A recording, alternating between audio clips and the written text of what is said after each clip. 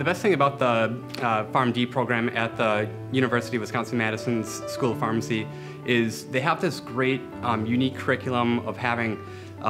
different disciplines that teach together and really provide a really well-rounded education. For instance, there's a social and administrative part of the School of Pharmacy, there's a clinical part of the pharmacy program, and so you get a lot of information from a lot of different aspects that really help you be the best pharmacist that you can be.